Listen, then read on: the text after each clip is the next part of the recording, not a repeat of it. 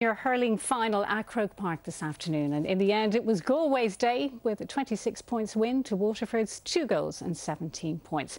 We'll have the match report and analysis later, but first now I'm joined from Waterford by our reporter Helen McInerney.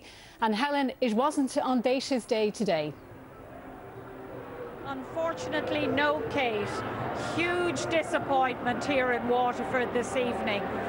The Waterford fans believed that this was their year after 58 years, and right up until the very end of the match they thought it would happen, but it wasn't to be.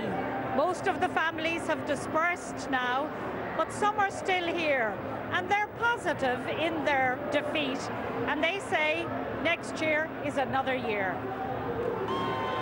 Expectations were high among the Waterford supporters this afternoon as they gathered in the Apple Market in the centre of Waterford City to watch the match on the big screens. There's no talking about it. We're the champions today and we're bringing home the Lee McCarthy. Oh, I don't know. They're a good team, but we're going to have a... We've waited a long time now, so we're definitely going to have a...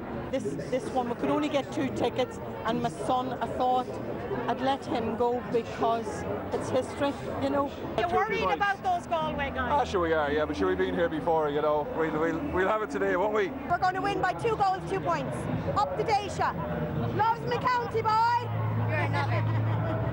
With just 1 point between the teams at half-time, the crowd in Waterford felt it was still all to play for. Tight game at the moment, but I still think Waterford will win it by 2 or 3 points. It was edge-of-the-seat stuff for the Waterford fans as the final minutes ticked away. I can barely watch the game. And then it was all over. It was a great game. It was actually an unbelievable game. It's a huge disappointment for the younger children. You know, but sure, look, they've done their best. I'm proud of it. It was the first 10 minutes, maybe. You know, sure, look, we're proud of them. They did well. Come on, Nadeja. Well, but for every winner, there has to be a loser. In this case, it is Waterford. We understand some 15,000 supporters in the Daisha county lined out to welcome back Derek McGrath's side.